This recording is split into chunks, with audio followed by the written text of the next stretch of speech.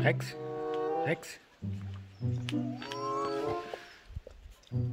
Let's record the video. Huh?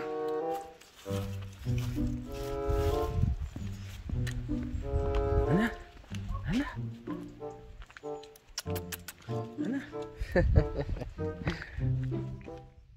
Sponsoring today's video, we have our monthly sponsor, GVG Mall, offering you a Windows 10 Pro serial key for only $17, and if you use my SKAG code, you get 20% off, lowering the price to $13.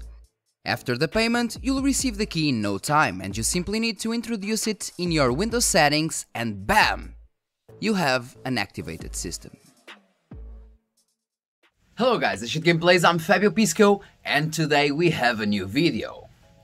Who would have thought? So today's video is about the question that many people, a huge amount of people, keep asking me in the comment section of the other videos, and it is about the GPU frequency, the unstable GPU frequency. Basically, you set a frequency to be, let's say, 2000, and you have, let's say, 1300, 1400, then 1500, so it is kind of unstable and going up and down as you play your games. This will be a really fast video because the problem is actually pretty simple. There are only two options that can be the problem per se. So new GPUs, usually for example the new AMD GPUs, the Vega ARCs, the RX 5000 series ARCs, the RX 6000 series ARCs, they work with a boost clock, and they work precisely with a boost clock. When they don't need to do as much work as their Macs, for example, or when they are, for example, being bottlenecked, what happens is that they reduce clocks to actually be more efficient. So there are only two things, like I said before, that can be the cause of this. The first one is that you actually are using a frame lock, so you are actually locking the frames. For example, if you have a FreeSync monitor, you will most likely have a locked frame rate, so you can actually be in between your monitor's FreeSync range, or for example, you are using VSync and you have your FPS locked to that, for example, to those 60 Hz or those 75 Hz, those 144 Hz, doesn't matter.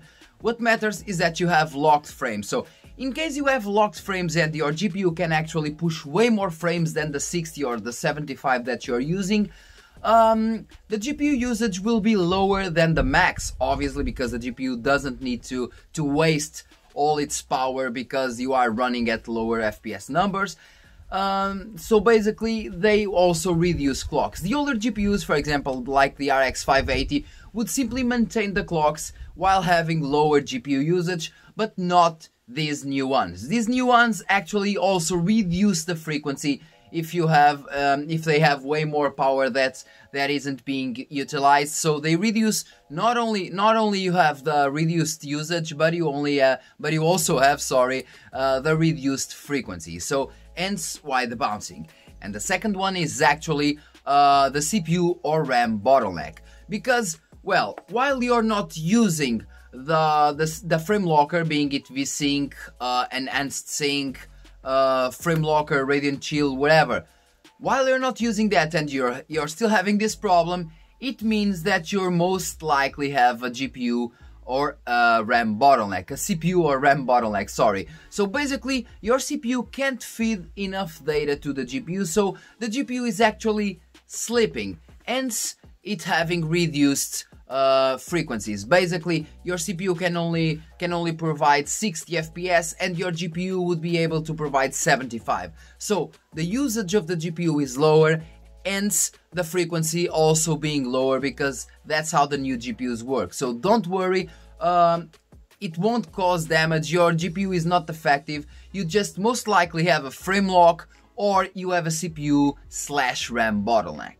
So overall, basically, if you think that your performance, the performance that you're having is quite satisfactory, but you actually have those frequency jumps, well, just ignore those jumps, play your games, enjoy your games, and if you have a frame lock, well, you already know why these are happening, or if you have a CPU bottleneck, you know why these jumps are happening. It's nothing to be worried about. It's just how the CPU, GPU / RAM work, how everything together works in these newer GPUs.